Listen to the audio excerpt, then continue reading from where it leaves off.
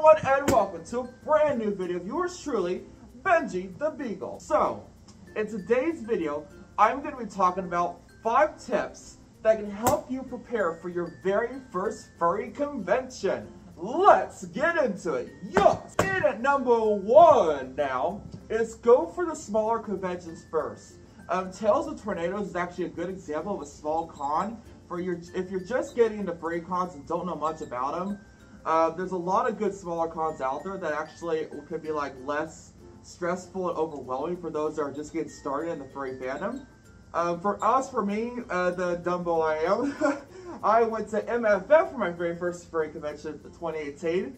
It was a lot of fun, although it was a little overwhelming for my first con. But for those who are more introverted and are definitely want something less overwhelming, I definitely recommend smaller conventions for their very first con for sure. Yes. And at number 2 now is you always want to go with friends or people you know to a furry convention. If you just go by yourself, it might not go as well as you want it to. I actually learned this the hard way at one convention one year, and it wasn't a great time. I hate to say it. The convention did an amazing job, but it wasn't good for me because there was like nobody I knew there.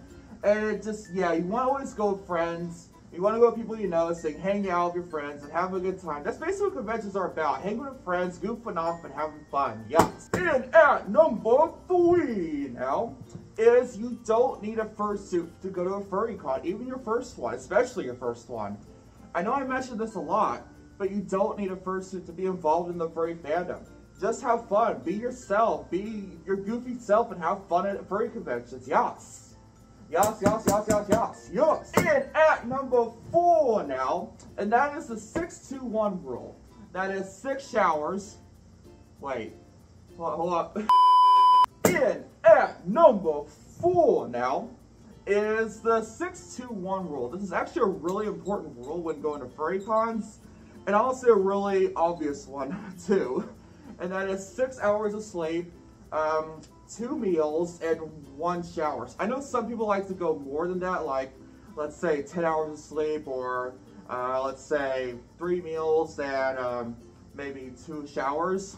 Yeah, but that's perfectly fine, just as long as you stay within those guidelines. I mean, it's pretty common sense in general to do that. But yes. And now on to the fifth and final tip for going to your very first furry convention, and that is, and this one should be really obvious, and that is just be kind to others. Be kind, caring, help others who need it when you're at a furry con.